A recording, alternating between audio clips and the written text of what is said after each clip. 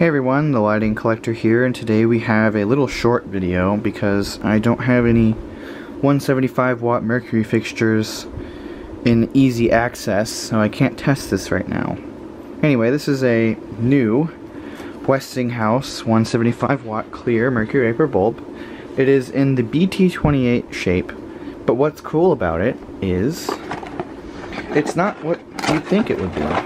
Oh no, this is the old BT-28 shape. The original one that Westinghouse invented back in the late 50s.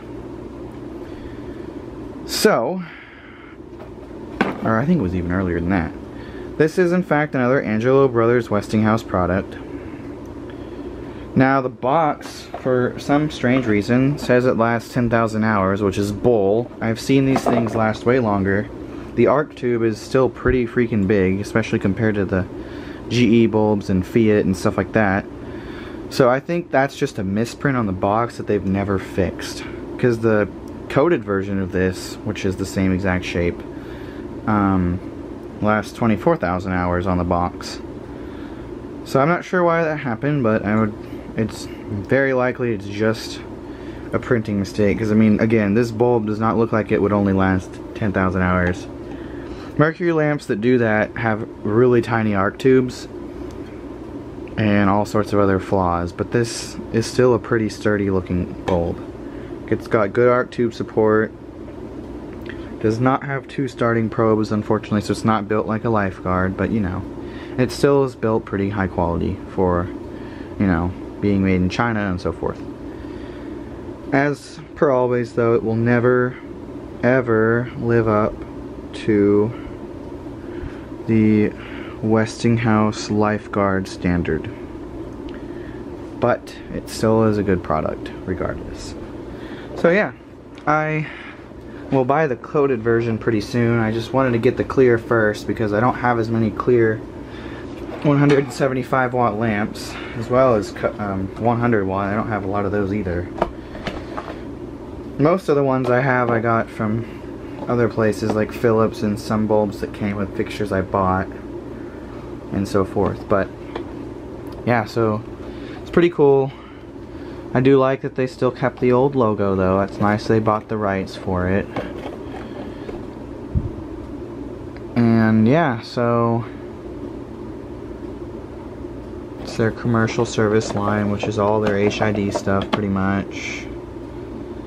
And it has a ton of different languages on it.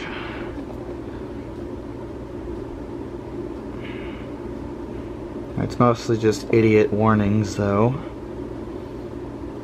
So yeah, this is pretty neat. I'll get a video of this in operation hopefully soon. I need to get one of my buckets down from the attic and do that. I don't think I'm going to install all of my bucket light fixtures at my grandma's house because I actually want to keep a fixture to test bulbs in. And like I said in another video, I want to actually build, you know, ballast and socket combinations so I can just test bulbs whenever, not have to have a whole light fixture to do so. But until then, I'll be using regular light fixtures. So yeah, that's this bulb, and yeah, that's pretty much it. It is really cool to see only one company still manufacturing this same BT-28 design that is so far gone. Unfortunately, the BT-25 old shape and even the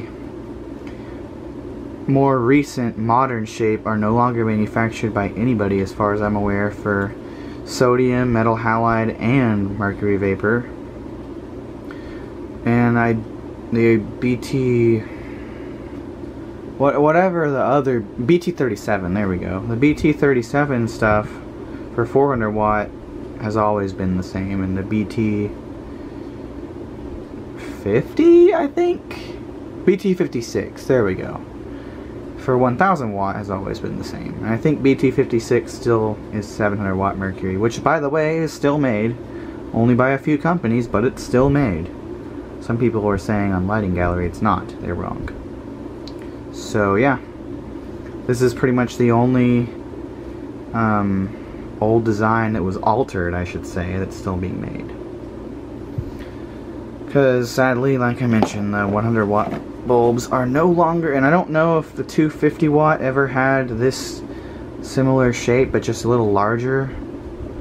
I don't remember if, I'd have to look that up, but I don't know if they make any BT 250 watts like that anymore. I think it's all ED. But anyway, that's that little video there.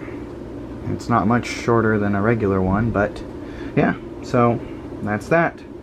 And a video of this in operation will come as soon as I can get down one of those fixtures. Thank you for watching.